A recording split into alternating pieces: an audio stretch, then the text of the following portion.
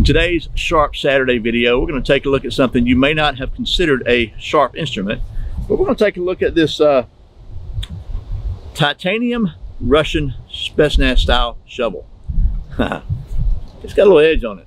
That's what's coming up next here on Survival on Purpose.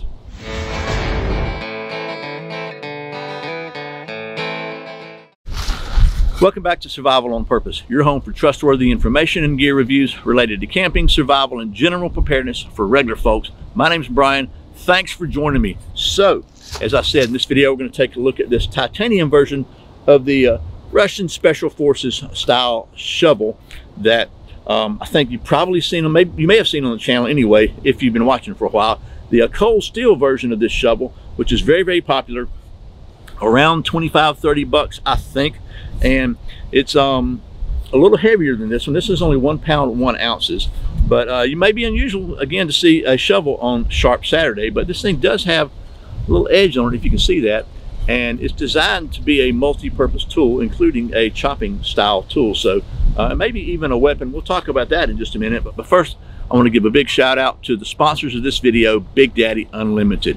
I know you've heard me talk about Big Daddy Unlimited before because I just really and truly think they're one of my favorite sites on the internet. If you're not familiar with Big Daddy Unlimited, they are a membership buying club that allows you to become a member and buy guns, knives, camping gear, all kinds of stuff at near wholesale prices. And they're able to do that because as a membership club, they don't have to adhere to the minimum advertised pricing that most manufacturers make people sign a contract saying they will comply with. So in other words, they don't advertise to the public so they can sell below that price, and they pass those savings on to you, and honestly they probably make most of their money through the membership fees. And your monthly membership fee is just 10 bucks or 99 bucks for the whole year. But if you use the link in the video description below, right there, survivalonpurpose.com/BDU, you can get your first 30 days for just 99 cents. Check it out, see if it makes sense for you. It's been making sense for me for a couple of years now. So anyway, thanks again to Big Daddy Unlimited for sponsoring this video. Now let's get to doing some of that titanium shovel stuff. Actually, before we get to doing the stuff, I'll tell you a quick story about this. So a few months back, I was at Tactical Response taking their force-on-force training. And Sonny Bazookas, who was a Russian Special Forces, Russian soldier, I guess, he's now teaches firearms training in the USA, or tactical training. He was having a class on using one of these shovels, and I think it was the cold steel version they were using, as a defensive weapon or maybe offensive weapon. And I kind of saw some of it in between my scenarios I was doing, but looked pretty interesting. So bottom line, this could be a multi-purpose item. It could be a shovel, a hatchet, an axe, or maybe even a defensive weapon. So, and this is, again, it's a lightweight version. I bought mine on Amazon. It was about 76 bucks, and it took them like, man, I don't know, literally like 2 months to get here from Russia. It came with a bunch of Russian writing on it.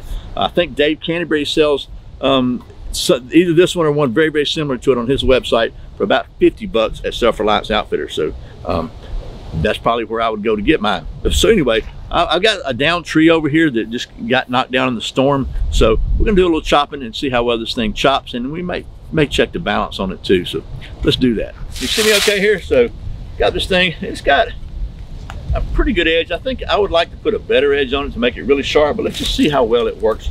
Again, this is pretty solid, but it blew down in the hurricane, which, by the way, when does a hurricane affect Georgia? But anyway, Atlanta especially. Let's just see. Pretty good there. We're gonna hack away at this about 3 inch, pretty solid piece of wood and see what happens.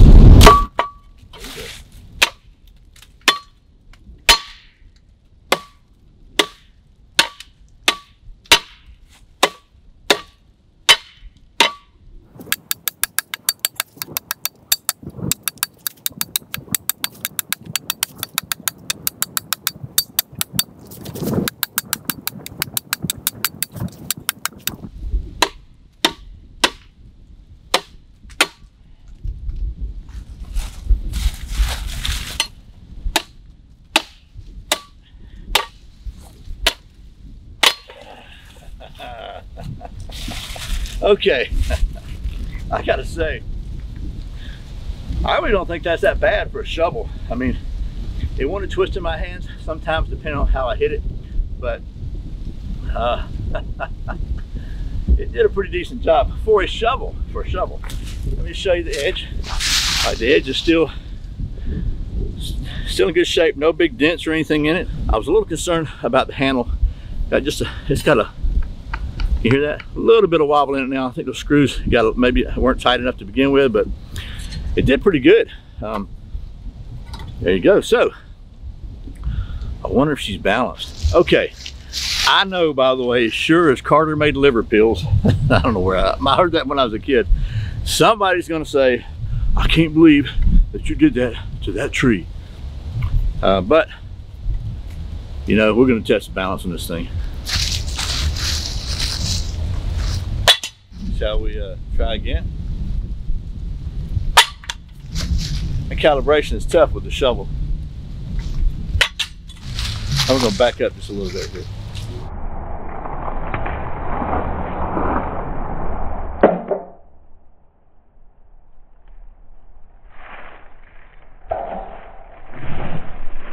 I did a lot better with the cold steel.